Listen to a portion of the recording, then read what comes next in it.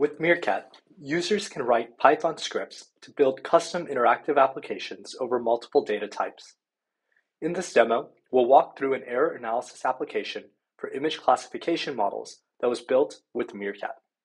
Applications are composed of multiple components, which can be used to display rich visualizations of your data, manage state in your Python program, and execute functions over the data.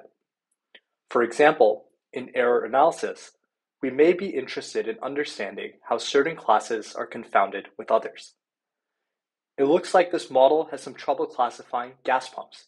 Let's take a closer look. With built-in components for standard operations like filtering and sorting, we can visualize the data our model fails on. This model confuses gas pump with many different classes. Let's zoom in on the examples misclassified as churches. In this selection, we see many images where gas pumps aren't necessarily near churches, but are close to buildings or other structures. Let's make a note about this so we can improve our next model. Parsing through structured data is standard, but often we are interested in extracting information from rich, unstructured data like images. With Meerkat, we can design components that use foundation models to wrangle our unstructured data. For example, we can configure a new component, match, to search through images in our dataset using embeddings from image text models like Clip.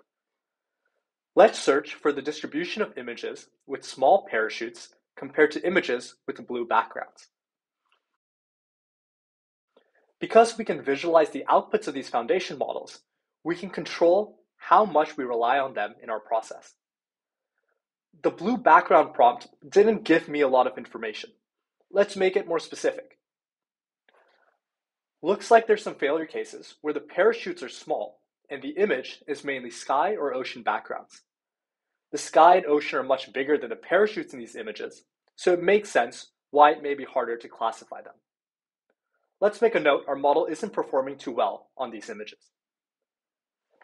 At its core, Meerkat manages the state of the application, so we can add functions to capture state anytime we write a note. Let's check out what the application looked like in our first note. This can be quite useful for saving and sharing application states when working with multiple users. That's it for this demo. Thanks for watching.